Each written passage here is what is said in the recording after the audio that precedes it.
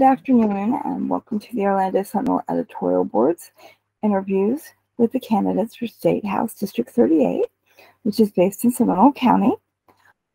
Today, we are joined by our Republican incumbent, State Rep David Smith, and his challenger, who is a Democrat from Altamont Springs with a background in nonprofits.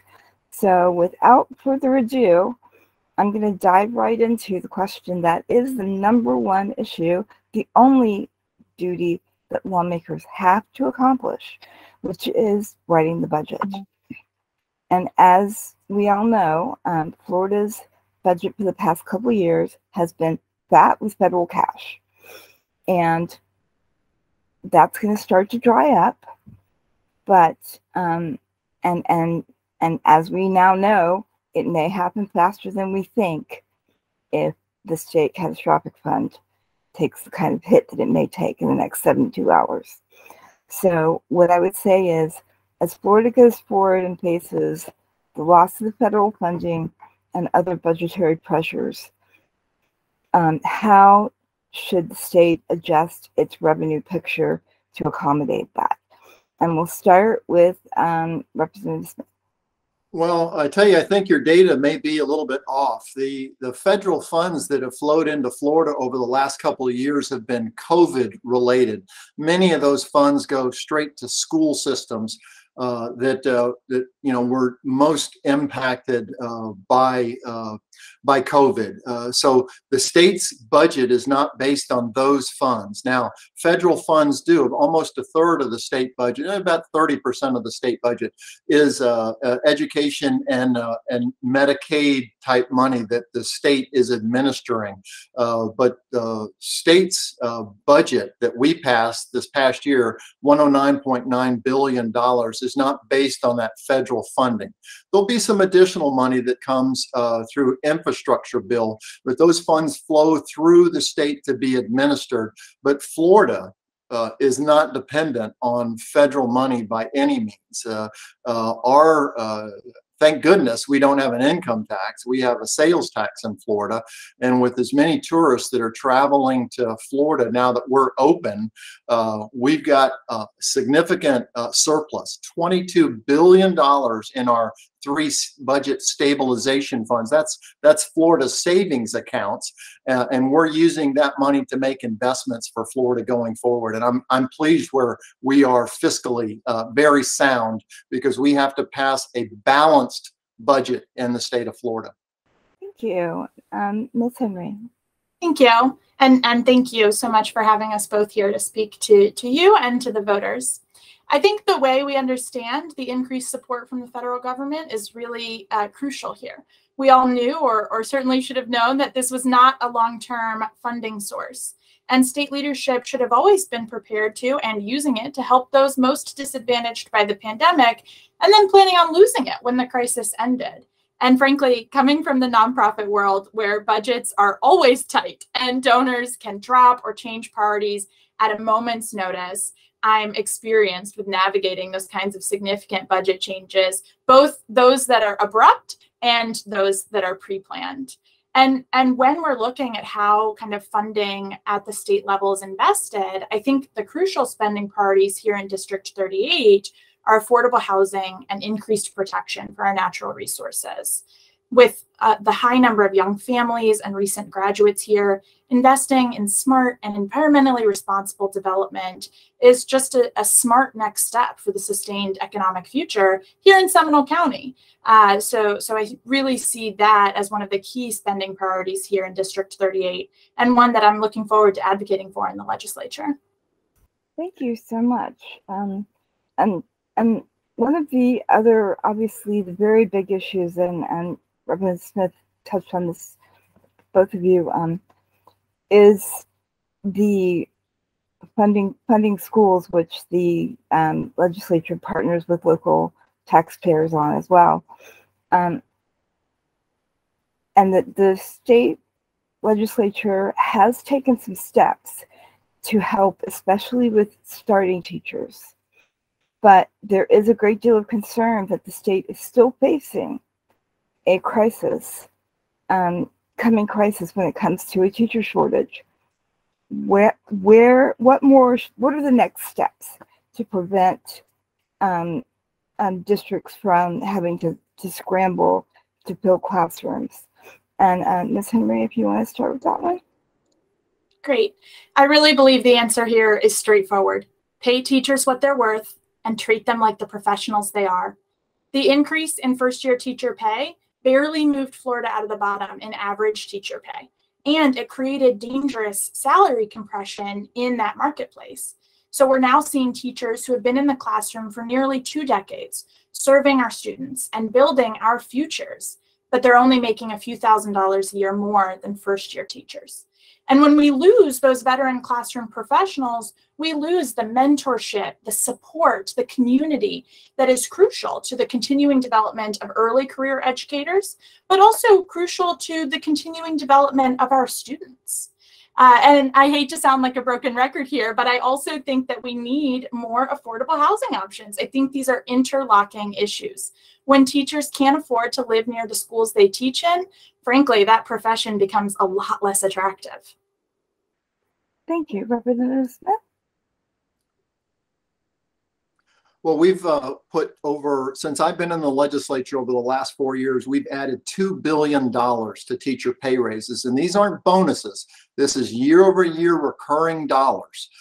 And Governor DeSantis made a campaign pledge 4 years ago to increase that starting teacher pay to $47,500, and we've done that. We've begun to add money to the veteran teachers, but first off, we had to get starting teacher pay raise, and you really have to think about this as like first aid. We've got to get people into the classroom because they were leaving Florida school. Somebody would get a degree at UCF and they'd go to Georgia because in Georgia they could make $14,500 more a month or a year as a teacher in Georgia than Florida. So it's first aid. You deal with the starting teachers, and then we have come back adding hundreds of millions of dollars for veteran teachers, but we're not done yet. And I'll tell you, veteran teachers aren't leaving the classroom because of pay. They're leaving the classroom because politics being pulled into their classrooms. That's why they're leaving. And we've done some things in the legislature to stop that also. But additionally, our hometown heroes, making it more affordable for a teacher to live in the area. We've placed that on the ballot in November, where those teachers will be able to get an additional $50,000 homestead exemption to make it just a little bit easier to live in the district where they serve in the schools. I'm pleased with what the legislature's done, but we're not finished yet.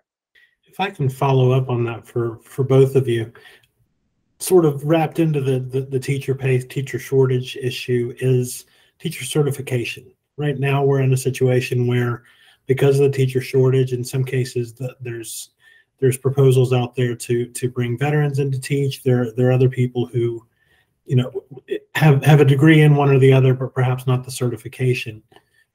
Where do you stand on that? Is that a short-term fix that should go away soon, or is that the wrong way to go about it?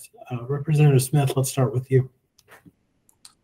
Well, the Soldiers to Teacher program has been a federal program that's been in existence for, I know, as long as I was in the Marine Corps during my 30-year career.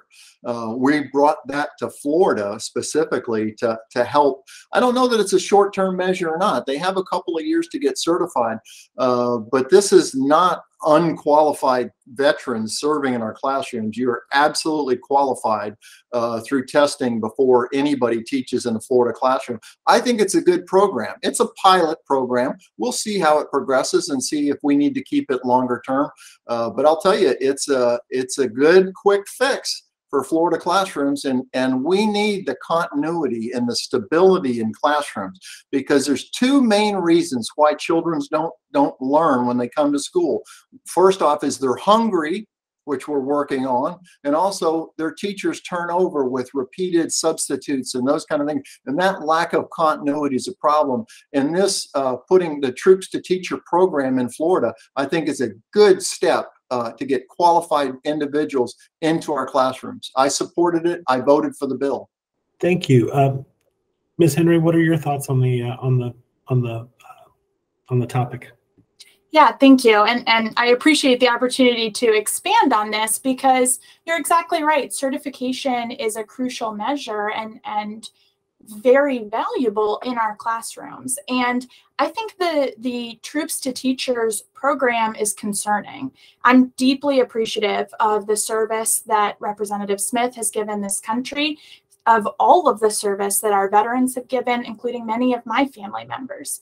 And I know that being in the military and excelling in those forces requires a unique and valuable set of skills. And I think as does being a teacher. And that's what we're asking for, is for teachers to be treated like the classroom professionals they are. And I think that those sets of skills, while valuable, are entirely different. And we should be investing more in training and certifying folks who are driven to become classroom professionals and educators, rather than investing in sort of what I think is a short-term Band-Aid that is not going to work to the benefit of our students. I wanted to ask about a decision the legislature made at the time that the Affordable Care Act was being implemented and initiated. Representative Smith, the state decided not to expand Medicaid to include opportunities for working adults. And right now, as it stands, Florida is only one of 12 states that doesn't offer some access for working adults to buy into Medicaid. Do you think it's time to re-examine that decision, given the experience in other states? And if not, do you see any alternatives for Floridians who are still struggling to find health insurance? Well, the bill you're talking about for Florida to expand Medicaid happened years before I was elected to the legislature. So I can't tell you, I haven't read that bill. I don't know of any bills that are being potentially proposed in 2023.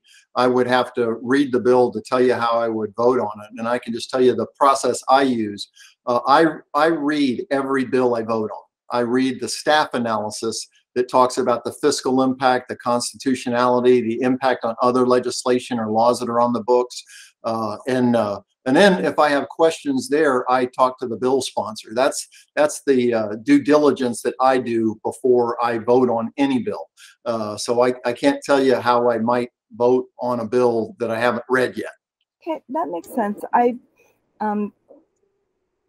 did know that you weren't in the legislature at the time, and didn't intend to say that it was something that you didn't do. I just was curious about the issue. Ms. Henry, would you like to address that? Yeah, thank you. I absolutely support the continued expansion of Medicaid. I think we know that Medicaid expansion has a whole host of benefits besides keeping our communities immediately healthy and in the long term. And each of these benefits kind of extol the value add that's inherent in this proposal. Having Medicaid means that people have access to health care sooner than they may otherwise, which reduces instances of medical bankruptcy. And in communities with expanded Medicaid, there's actually an increase in the overall survival rates in folks diagnosed with cancer. I mean, this is a natural step we can take to preserve the health of our communities. And while I think that the steps that the legislature has taken to provide increased access to new mothers is a wonderful policy, I don't believe that it goes far enough in helping Floridians access affordable health care. Thank you both. I wanted to change gears real quick and talk about abortion, actually, because that's obviously been a hot topic the last several months with the Roe v. Wade Supreme Court decision being reverted back to the states. I wondered, now that it has been reverted back to the states, from a legislative perspective, how far should the legislature go in terms of legislating abortion and putting in restrictions and that sort of thing? Ms. Henry, let's start with you on that one. Thank you. Obviously, this issue is top of mind for us as candidates, of course, but also for voters. We hear constantly at the doors or on the phones about folks who are deeply concerned that their personal rights are being trampled on. And no matter how an individual personally feels about abortion, the decision of if and when to start a family is deeply personal. And I don't believe that politicians have a place in that decision. Every pregnancy, every circumstance is so unique that it is unrealistic and frankly impossible for a legislator in Tallahassee to know all of the factors that are involved in such a personal choice. These barriers to abortion access, and especially the drive to eliminate any exemptions, even in cases of rape or incest or to save a mother's life, are deeply concerning, and it's a vast overreach by the state government to legislate our bodies. So I can tell you, as a state representative, I will do everything in my power to restore and protect reproductive freedom. Thank you, Representative Smith. What are your feelings on the matter, specifically when it comes to the restrictions or lack thereof that Ms. Henry mentioned? Yeah, well, I can tell you first and foremost, as I knock on doors and talk to people, abortion is not top of people's minds in this race. Inflation is, the price of gas, the cost of fuel, things that are impacting their families are far more important to working families in Central Florida than abortion. But I can tell you, I am a pro-life candidate. I voted for the 15-week restriction. You know, I think the right to be born is a right we need to protect. And you know, the bill we passed last session is being challenged in the courts. It's being worked. You know, I really think it's presumptive for people to think that we might even take up legislation in 2023 until this is worked. The legislature works very iteratively. We pass a bill, we look at it, we see how it impacts Floridians. Maybe we come back in a year or two, we look at it again. We do this through education, we do this through the environment, we do this through healthcare issues. So we'll continue to look at this, but this idea that people are trying to make this election all about abortion, it's simply not true. And I know that from the thousands of doors that I've knocked on and the people that I've spoken to, that pocketbook issues and things that are impacting folks' lives, like the cost of fuel and like homeowners insurance and a few other things, abortion is way down the list of people's priorities in Central Florida. Can I follow up with you, Representative Smith, very quickly? I take it from your answer, you did vote for the 15-week ban. What are your opinions on the restrictions there in terms of rape and incest in the life of the mother? Well, I'll tell you, that's one of the reasons. It's a good question. That's one of the reasons these people that keep talking about Florida will ban abortion. That is not true. That is false. Why? Because they don't have the votes. I would never vote for a bill that criminalizes women or that would prevent a woman from being able to save her own life. And, you know, I can't imagine being a husband that's there with the mother of a child and having to choose between that child or the mother. I would never want that mother to be put in that position. So the idea that Florida is going to ban abortion like that is simply not true.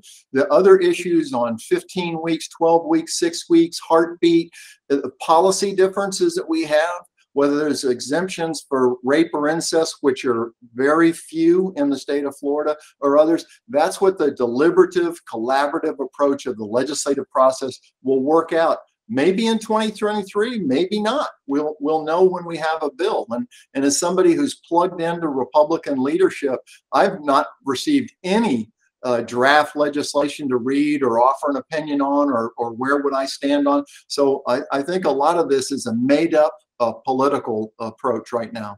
I want to get right back to the pocketbook issue that is foremost in everybody's brain right now.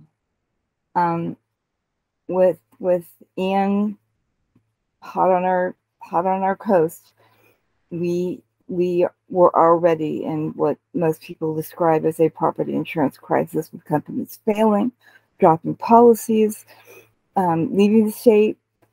And I'd like to ask what you think the best next step is for Florida to recover its property insurance market and build a stronger base going forward.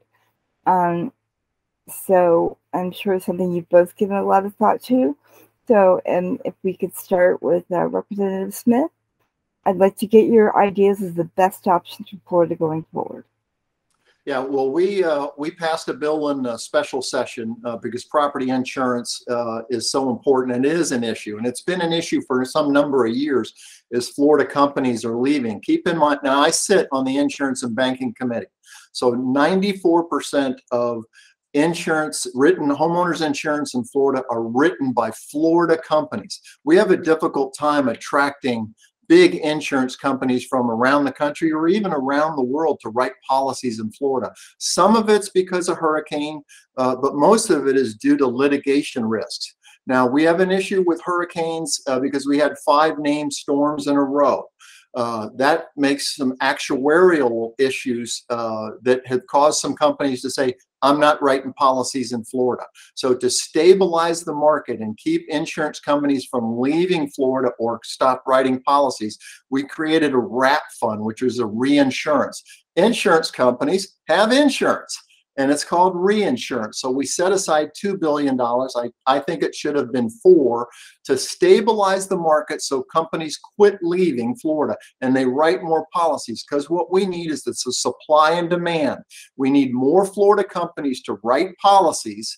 That creates competition, is what's going to drive down rates. Now, the money that we put there in the RAP fund, those companies are required by law to pass those savings on to those homeowner customers. So I think that was a step in the right direction, but we have more work to do, and an insurance bill will be the first bill I file in the 2023 legislative session. Ms. Henry. Thank you. And this question is, as you mentioned, obviously critical given the hurricane headed our way, but also especially frustrating because of the massive taxpayer expense that went into hosting a special session to address this very issue. And yet the average Floridian now pays $2,200 more for property insurance, which doesn't even begin to address the thousands of homeowners who have been dropped from their provider with little notice and are forced to seek support elsewhere. And I know folks are worried about how they're going to be able to afford to rebuild if needed in the coming weeks. So I will work to check the international reinsurance industry, like Representative Smith said, companies that insure the insurers. But I don't believe that the solution is a $2 billion bailout that comes from the pockets of the taxpayers. And I don't believe that a $4 billion bailout will solve that either. I believe that we need more extreme government intervention to regulate and assure these companies, as opposed to providing them with funding on our behalf. Thank you so much. There is one more issue that is a very big deal in Central Florida, and that is the way the state funds and manages tourism. Right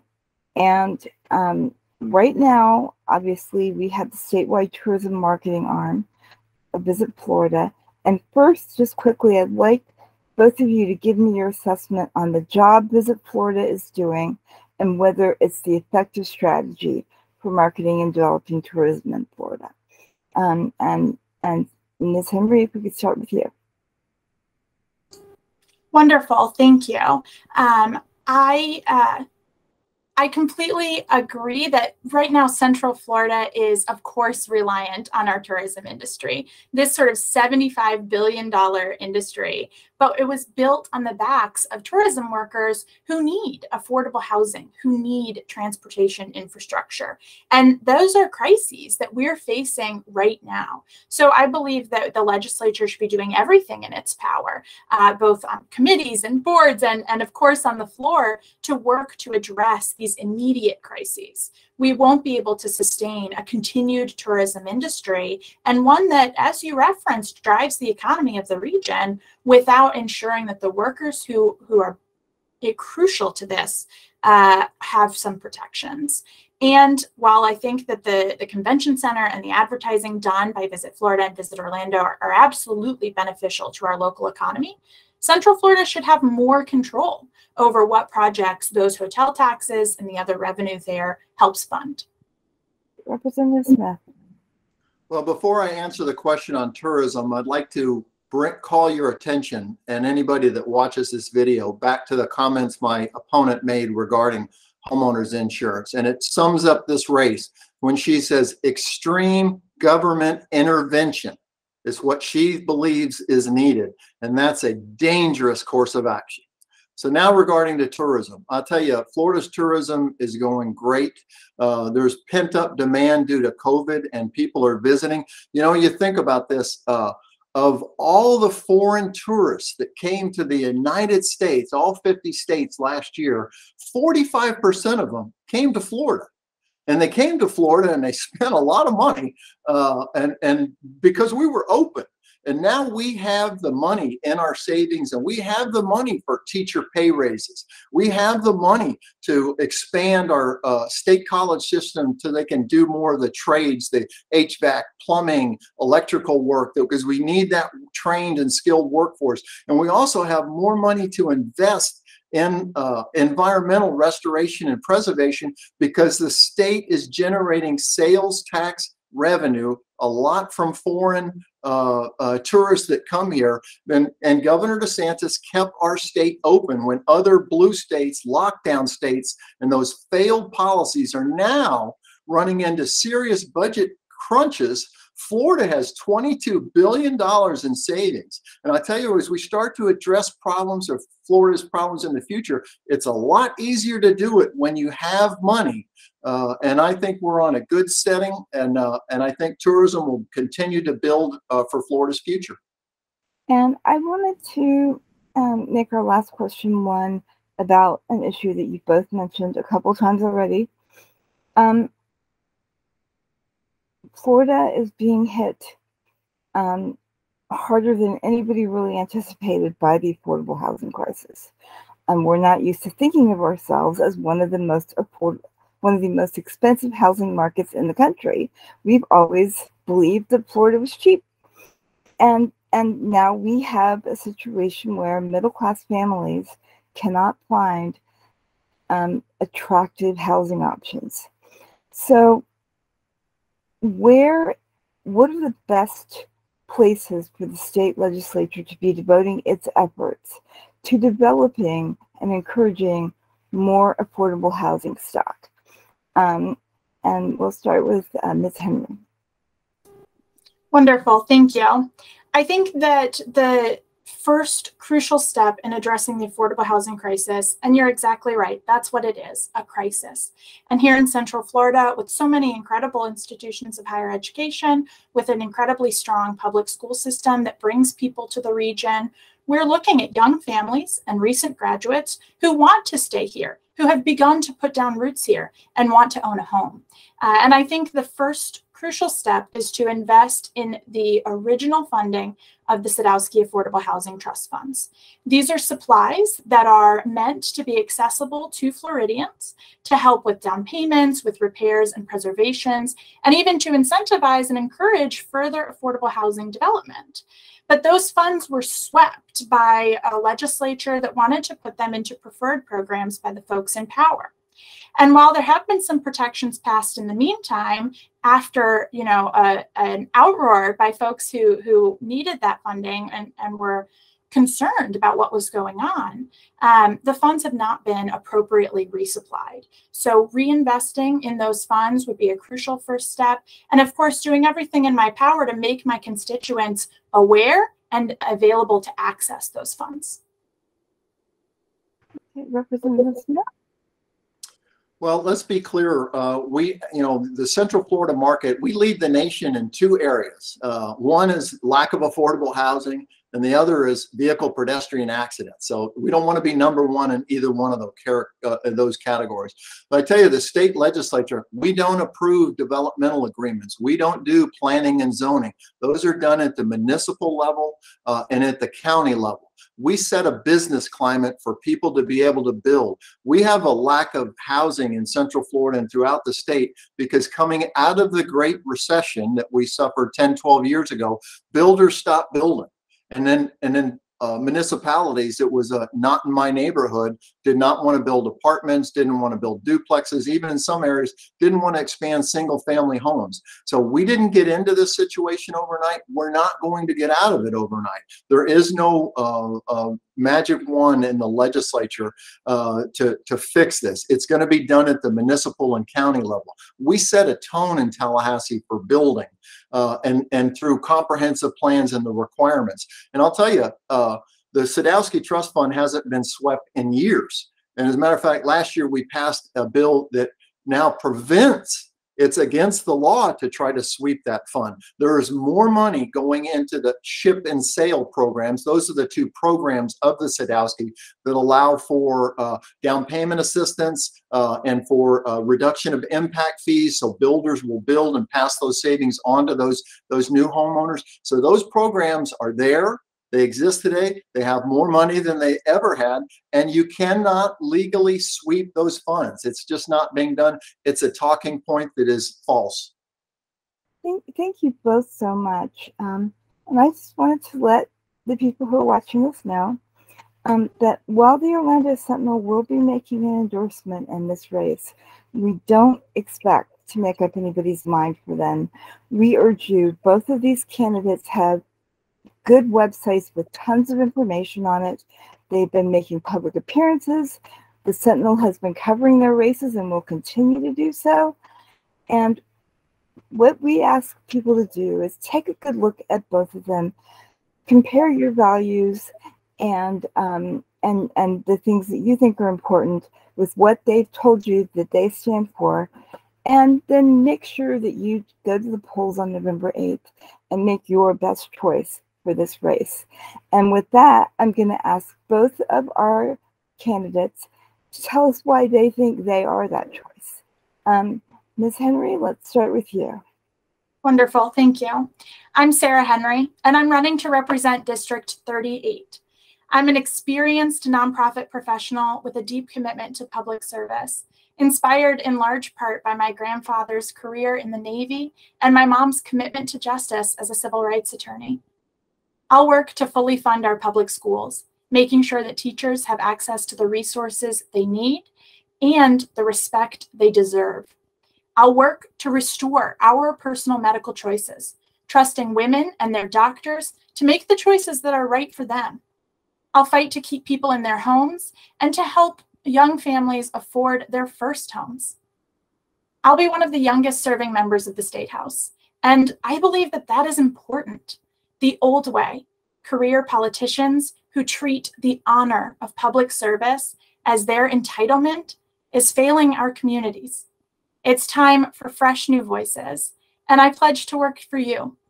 Thank you so much to the Sentinel for having us here today to speak about the challenges that we're facing together.